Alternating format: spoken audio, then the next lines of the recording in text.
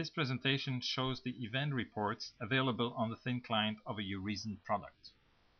Once you're logged in on your thin client, you have access to these various tabs here. If you select the event reports, you can see all the reports available under your domain.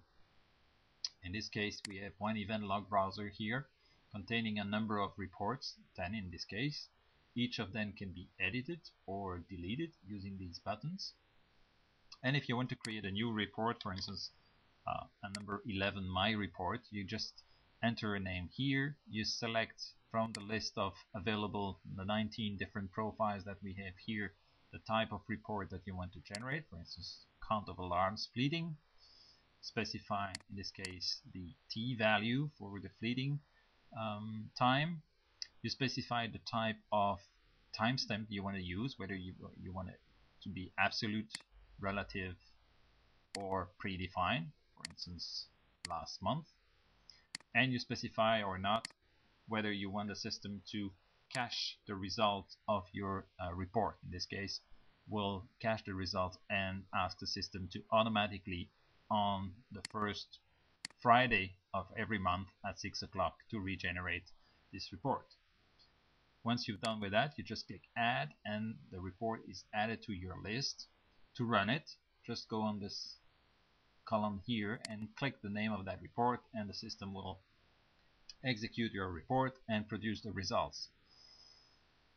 For all these reports, you can decide to export them to a CSV file. You can edit the query to refine your report and eventually look at a more detailed view of this report. You can view help, you can force a regeneration of a cached report, and you can also show all the events embedded in this query here. Here we have various type of reports. We have text reports like this one. We have graphical reports showing the total number of alarms and the event by priority distribution. We have reports showing average alarm rates, the most frequent alarms with KPI values, fleeting alarms, standing alarms. These are all EMUA reports, while this one here is more specific to your reason. It shows the total number of alarms, but in red and blue it shows the all the cleared alarm, but the ones that have been acknowledged or unacknowledged.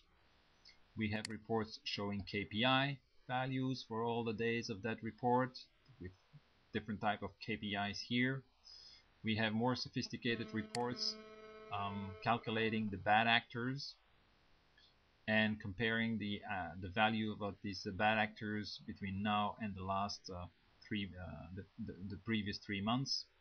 We have consequential analysis report, which is a more sophisticated report also, which can even suggest a number of rules to be implemented to remove, for instance, in this case, chattering in your system.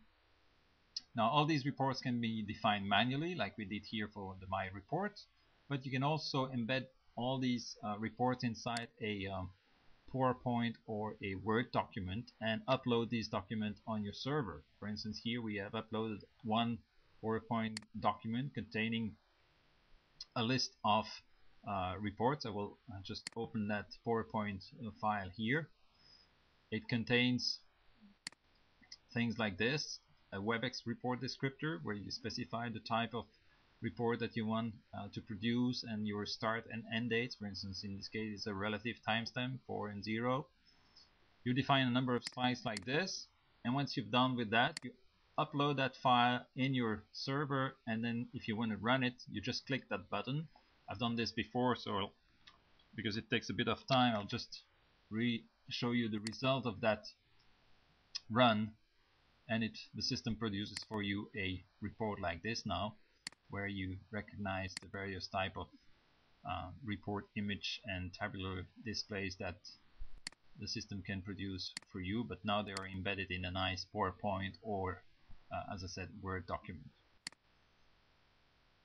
The last part of the presentation will be now on the administration tab, which is the tab that you can use to configure and control various areas of the system. For instance, you can click on the title here of a section and check the database connection, check the status, modify the database connection, close this again once you're done, and look at other sections like the reporting setup, where you can control you can configure your KPI targets. For instance, decide whether or not you want to include a KPI on the average alarm rate or not. You can modify these values if you not agree with the default EMU values that we've defined here. You can control the frequency of the PowerPoint reports that we have defined, whether you want to send them or not send them, and at what frequency and what time of the day or the week you want to send this. And of course, you can define the distribution list inside this tab here. And for instance, another aspect of this section here, you can define users, create new users, delete them. And a last example here, the system diagnostic, that can be useful sometimes. If you hit an error, then you can go to this section and just click that button to download the logs, the system logs from the server, so that you can send that information straight to your reason.